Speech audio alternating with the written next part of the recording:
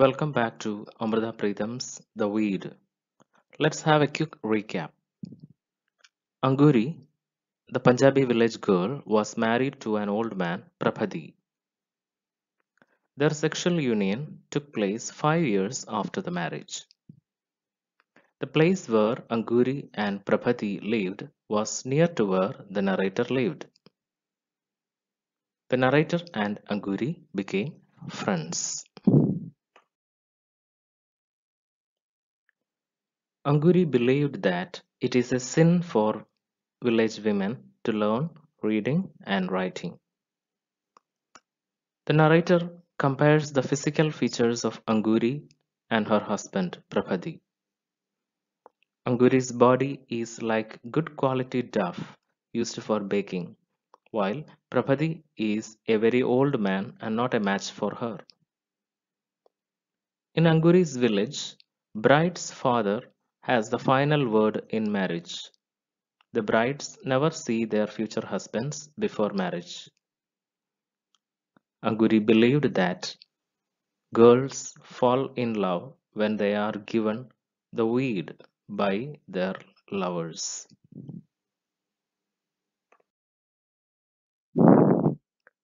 Now, let's go through this conversation once again. It is where Anguri explains to the narrator the marriage system existed in the village. Listen, a girl, when she is 5 or 6, adores someone's feet. He is the husband. How does she know it? Her father takes money and flowers and puts them at his feet. That's the father adoring, not the girl.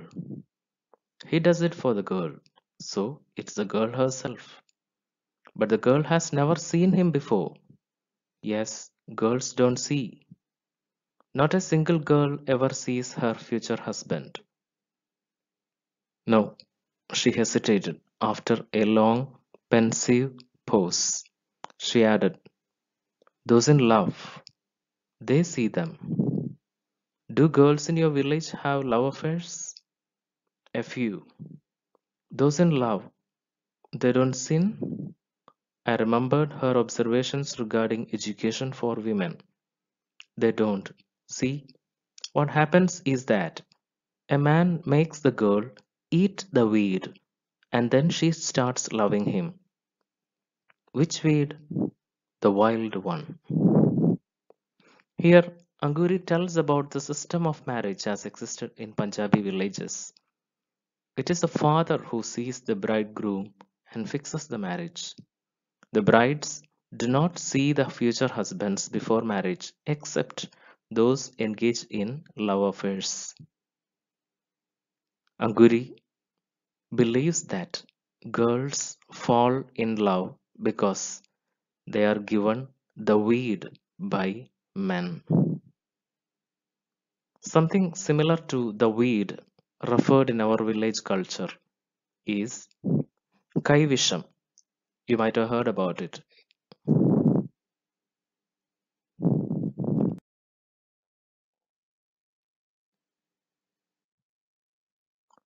Anguri's beliefs about the weed. The conversation continues. Doesn't the girl know that she has been given the weed? No. He gives it to her in a pan. After that, nothing satisfies her but to be with him, her man. I know. I have seen it with my own eyes. Whom did you see? A friend. She was older than me. And what happened? She went crazy, ran away with him to the city. How do you know it was because of the weed? What else could it be? Why would she leave her parents? He brought her many things from the city, clothes, trinkets, sweets. Where does this weed come in? In the sweets. Otherwise, how could she love him?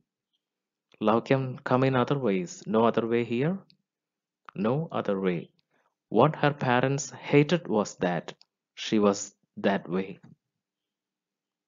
According to Anguri, The weed is given to the girls without their knowledge, probably hidden in a pan. The weed makes the girl completely attracted to the man. Anguri has had seen the experience of her friend who ran away with her lover, leaving her parents behind. There is no other way love can happen except by consuming the weed. Anguri believed so. What happens when a girl eats weed?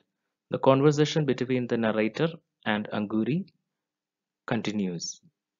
Have you seen the weed? No. They bring it from a far country. My mother warned me not to take a pan or sweets from anyone. Men put the weed in them. You were very wise. How come your friend ate it? To make her suffer, she said sternly. The next moment, her face clouded, perhaps in remembering her friend. Crazy. She went crazy, the poor thing, she said sadly. Never combed her hair, singing all night. What did she sing? I don't know. They all sing when they eat the weed, cry too. The conversation was becoming a little too much to take, so I retired. According to Anguri, the weed is brought from a very far place. Anguri was properly warned by her mother so that she was careful not to eat them from anybody. When girls fall in love with a man, they become crazy and careless. They forget to comb their hair and they sing all night. When they eat the weed, that is, when they fall in love, they all start to sing.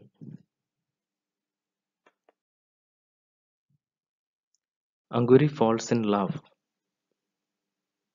I found her sitting under the neem tree one day in a profoundly abstracted mood. Usually, one could hear Anguri coming to the well. Her angle bells would announce her approach. They were silent that day. What's the matter, Anguri? She gave a blank look and then, recovering a little, said, Teach me reading, Bibi. What has happened? Teach me to write my name. Why do you want to write? To write letters? To whom? She did not answer, but was once again lost in her thoughts. Won't you be sinning? I asked, trying to draw her out of her mood. She would not respond. I went in for an afternoon nap. When I came out again in the evening, she was still there, singing sadly to herself. When she heard me approaching, she turned around and stopped abruptly. She sat with hunched shoulders because of the chill in the evening breeze.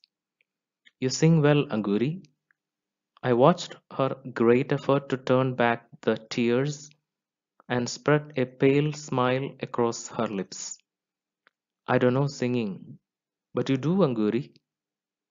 This was the song your friend used to sing? I completed the sentence for her. One day, the narrator found Anguri in a careless mood, unusually silent and singing sadly.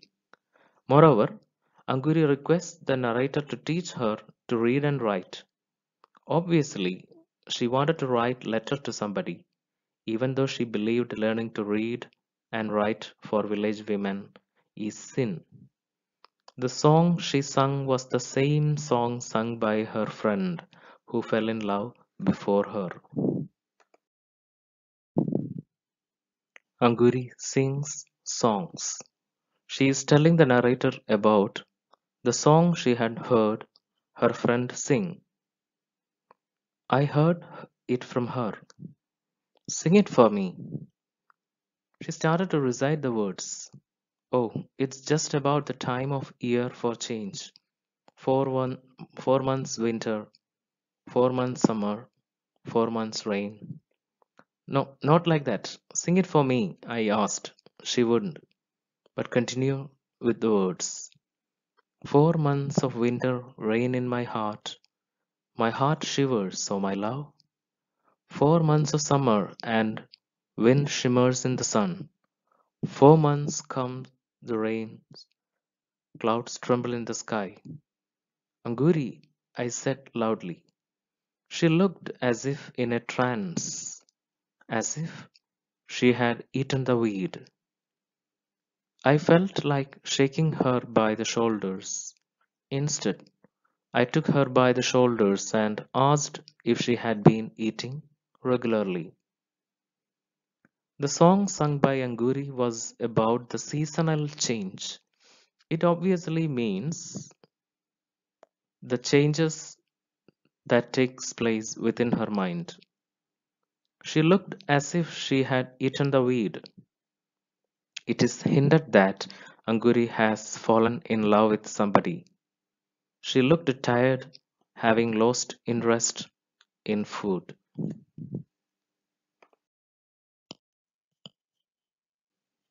Now about Anguri's lover.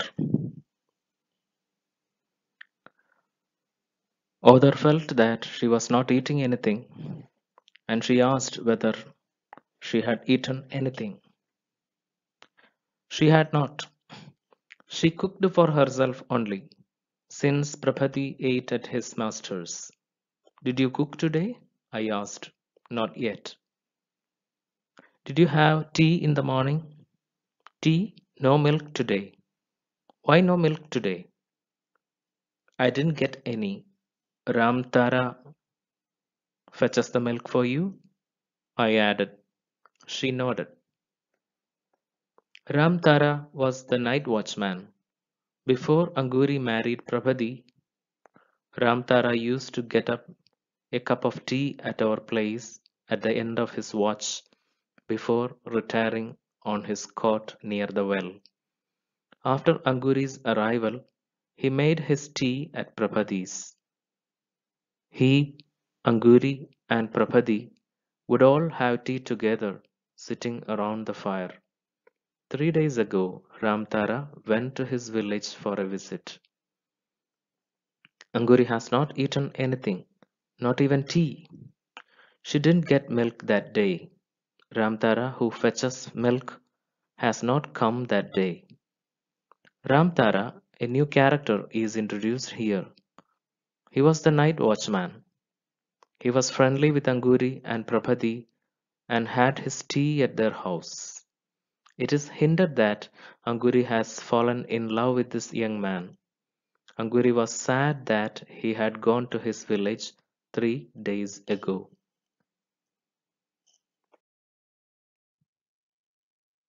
You haven't had tea for 3 days? I asked.